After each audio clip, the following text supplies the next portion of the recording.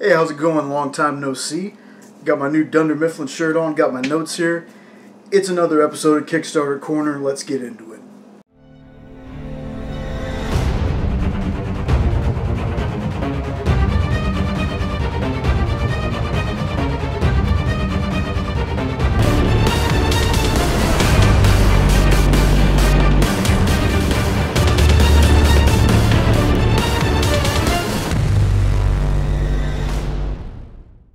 Hey, how you been? I know it's been a while since you seen me on here. I had the sickness for a little bit. Getting better though, just super tired. Like, that's the worst part about this thing. But I've got a list of Kickstarters here that I'd love to talk to you about. Starting right off the bat with one that I've been a fan of ever since the first issue came out, and that is Pocus Hocus Chapter 3. I believe the campaign dropped as of this filming yesterday, or the day before, one of the two.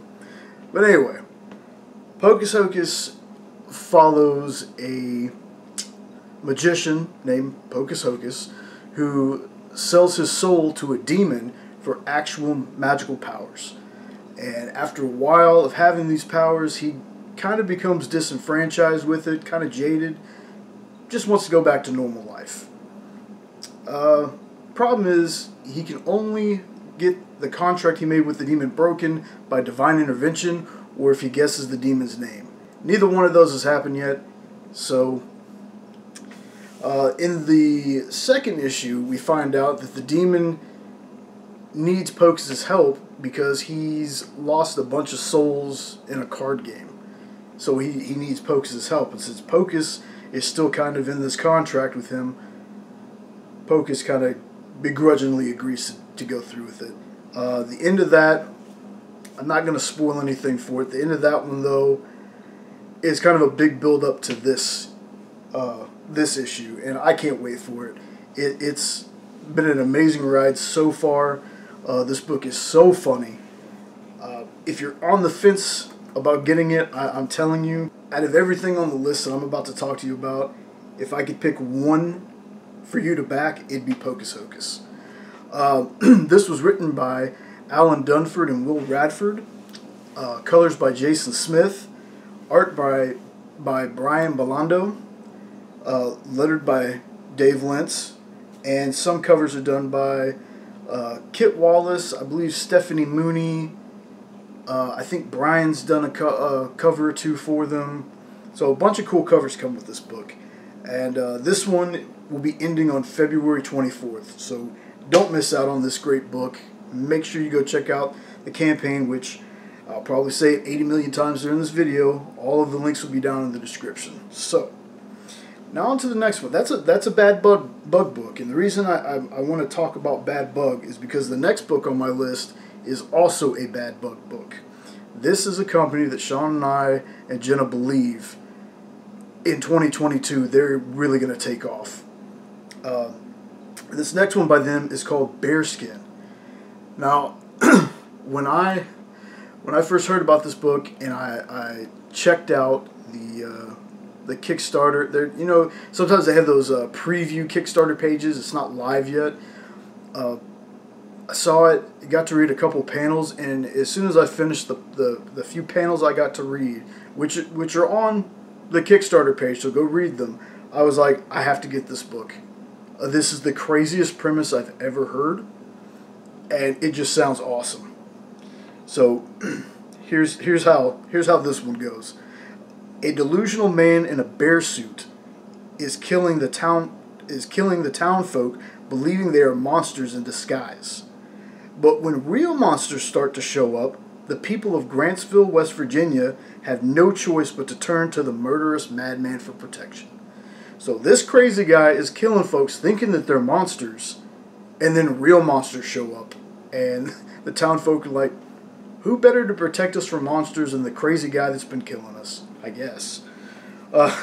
This one was created and written by Jason Pell, art by Jock, edited by John McLeod, and produced by Mike Tiener, who's the bigwig at Bad Bug.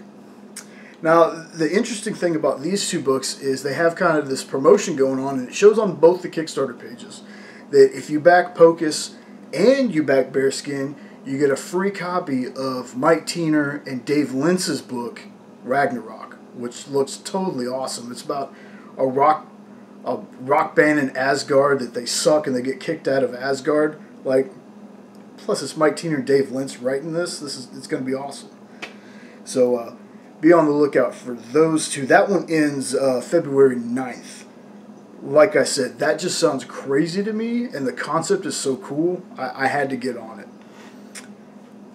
Alright, and the next one I got was a campaign from a Facebook friend that I missed out on last time, and I told him, I said, I kind of went to my limit, because I try to limit my Kickstarter stuff per month. You know, there's so many great Kickstarters, and unfortunately I can't back them all. So I told him, I said, you know what, the next one I'm really going to try to get on. And I ended up getting the digital version. But this was 2100 AD issues 1 through 4. This is from Intelligent Comics. They have a website, I believe it's intelligentcomics.com. It's either .com or .net. I can't remember, and I should have written that down, but I didn't. Sorry. I'll try to leave a link to that, or have Sean leave a link to that in the description. But it's from Intelligent Comics, and the synopsis for this is, in the year 2100 AD, the Pentagon's Aeon Arthur has gone rogue. Humans are hunted by autonomous vehicles and drone strikes. Mankind's greatest hope, a small group of engineers, programmers, retired army forces, and ex-government employees. Together they represent humanity's last stand in a war against a superior consciousness. I actually got to read a PDF of this, and it's really good. Like, I had no doubt it was going to be good, but it's really good. And, you know, like I said, I kind of reached my limit with Kickstarters with the other ones that I had gotten, so I got the digital one, and super excited to get this in, though. That Kickstarter, it ends February 17th, and the creative team behind it, it was written by Sean P. Terry, lettered by Dave Sharp, penciled by Gary Gastoni, hopefully I pronounced that right, Jorge Cortez colored issue 1, and again, I hope I pronounced this right, Slame Mugiona, probably butchered that, and I'm really sorry about that. They colored issues 2 through 4. Like I said, again, that one ends on February 17th. Looks really good. Go check it out. And the last one I got on my list is from another Facebook friend. This one is called Granite State Punk. The synopsis for this, I took a couple notes from it. A rare gritty look at witches, New Hampshire, addiction, and punk rock. Character Zeke has just gotten out of prison and is now living in the last place he ever wanted to be, his dead parents' house.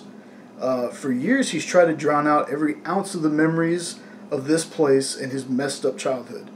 Zeke is now forced to confront it, and the revelation that his past is filled with the occult and dark magic. So, sounds super cool. Unfortunately, this is one that I'm not going to be able to get on this time. Hopefully, if there's another issue, I'll be able to back it then. Like I said, I kind of hit my limit for my Kickstarter stuff before I found out about this one. So, Travis, I'll make sure I try to get on the next one. But this is published by Orange Cone Productions. It was created and written by Travis Gibb. Art by Patrick Burmeyer. Hopefully I pronounced that right. Lettered by Jerome Gagnon. And the edits were done by Heather Gibb. This one ends February 17th. Seems like a really cool premise. Like I said, hopefully next time I'll be able to jump on this one.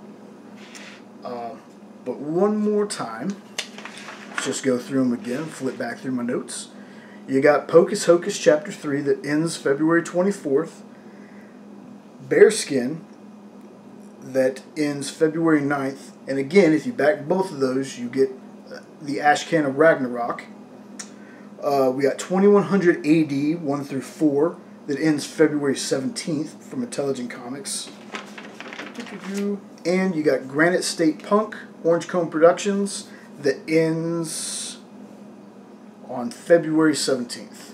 I have 2 honorable mentions I just want to talk about real fast. They'll get their own Kickstarter corner, trust me, but they're actually coming out. The campaign starts in February. These other ones I talked about, they end in February. But the first one I want to talk about is Immortal Era. And Immortal Era is another one that I've been following for almost since the beginning. I missed out on the first one because we got an email about it and it got lost in our emails. I've told that story a million times. But once I actually read it, hopped on, have loved it. Edward is amazing. Immortal Era is amazing. Make sure that you keep your eye out for that one because that's a good one. It's award-winning.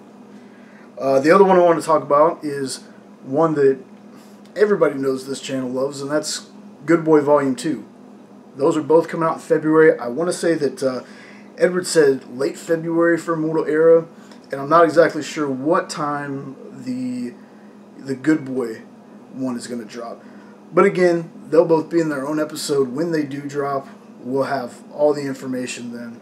If you liked what you saw in this video, make sure you stick around to the end. Check out one of our other videos. We'll have one pinned in the comments. We'll have one in the description. All that good stuff. I hope you have an awesome week, and I will catch you next time.